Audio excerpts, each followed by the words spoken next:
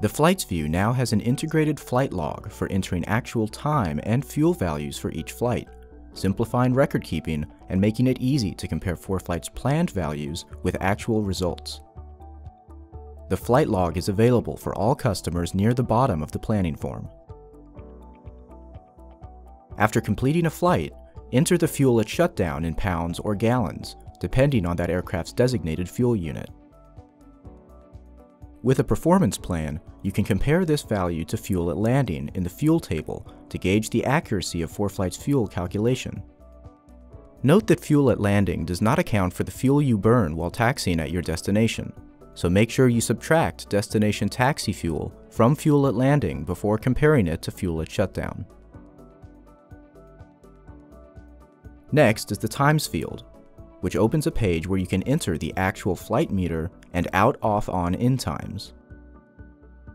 If you entered meter times for a previous flight with that aircraft, the ending time from the last flight is carried forward as a quick fill option for this flight's starting time, simplifying the workflow for aircraft you fly frequently. Below that is the time section with fields for out, off, on, and in times, which correspond to pushback, takeoff, landing, and arrival, respectively.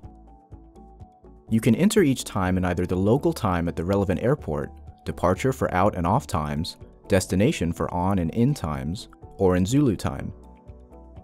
Regardless of how you enter them, the times appear in Zulu time once entered. ForeFlight uses these times to calculate the flight and block times. Flight time is the difference between off and on. Block time is the difference between out and in. Tap back to the planning form and the flight, block, and meter times now appear directly in the times field for quick reference. To gauge the accuracy of ForeFlight's time calculation, compare the actual flight time to the ETE shown at the top of the page. If you notice a consistent difference between planned and actual results, you can adjust your performance profiles accordingly. For performance customers, just tap into the performance model to adjust the bias sliders. The flight log provides a valuable resource for quickly referencing flight times and for dialing in your performance profiles using real-world data.